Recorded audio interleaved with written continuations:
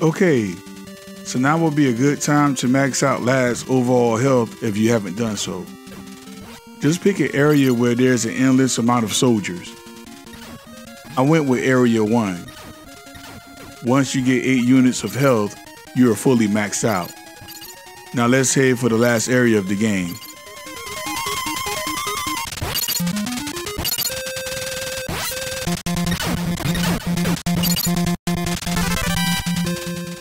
At area 12, make sure to have the yellow communicator equipped. This is the final level of the game. Now let's stop the albatross. From the start, take the elevator down, then proceed to the door on the left.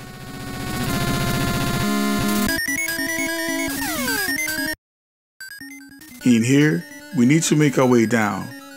Make sure to do so when the electrical current is out of the way and is safe. When you reach the door, go inside.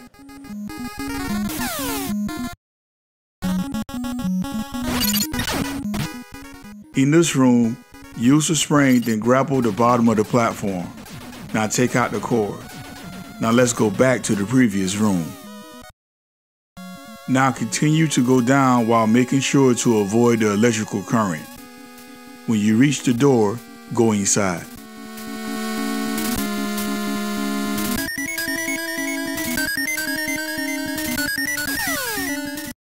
Take out all enemies in your path as you proceed to the right.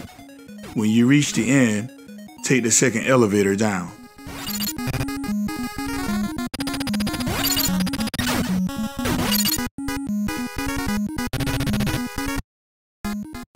Now take the first door on the right. In this room, we have to make our way down while avoiding the electrical current. Also, be mindful of the rolling ball as it can throw you off.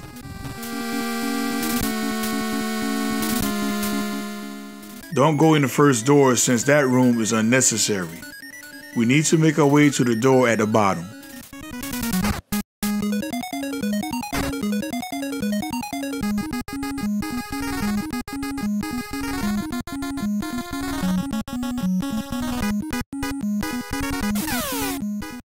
In this room, take out the second cord.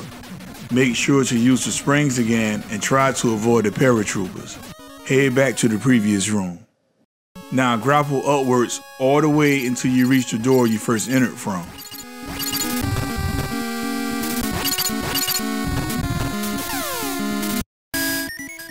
Now ride the elevator all the way down and head to the left.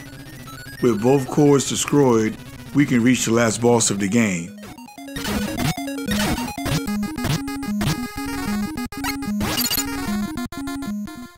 Ride the last elevator down, then go to the right. We have to swing over the bed of spikes in this corridor. When you reach the end, go through the door.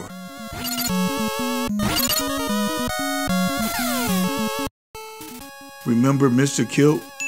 I believe we first seen him in Area 15. So apparently, he and his army have this bogus plan to bring back a dead chancellor for the sake of world domination.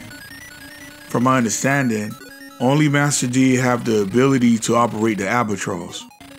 But Master D's survival and who he really is quite sinister indeed.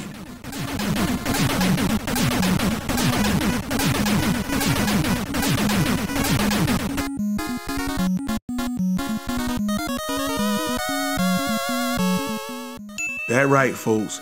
Master D is none other than Adolf Hitler. I mean, I would rather take my chances against a zombie apocalypse than with him alive in the world again. Well, it's up to us to stop this guy once and for all and put an end to this albatross nonsense. The albatross isn't really hard, but you have to have patience.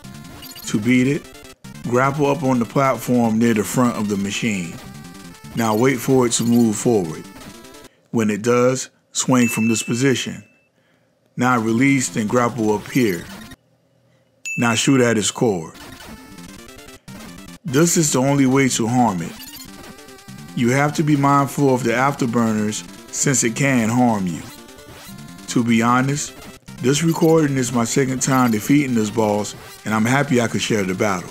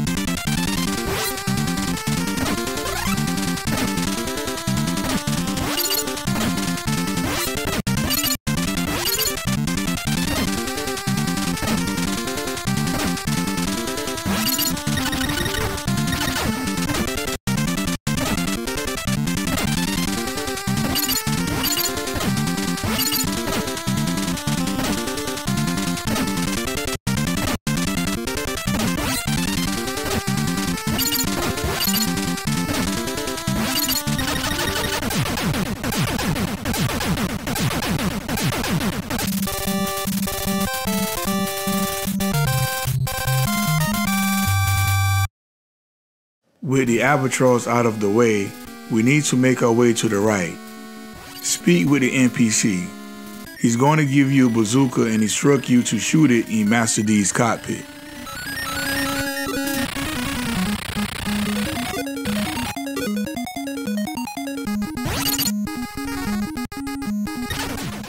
Yes, got him.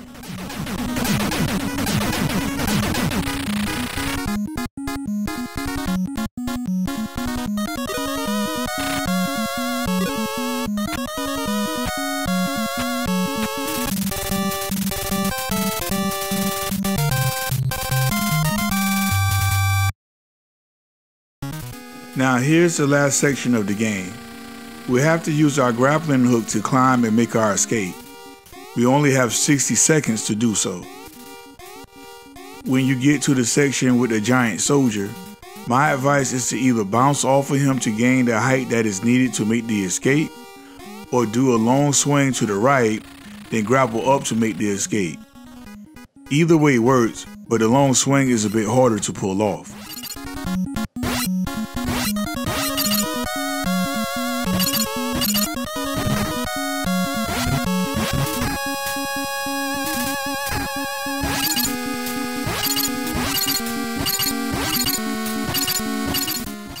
And with that being said, this is the end of Bionic Commando for the NES. I hope you guys enjoyed watching it as much as I enjoyed editing. Lad prevailed at the end, Super Joe was rescued, and Master D gained the ultimate defeat. Once again, I'm Dad Mishima. See you next game.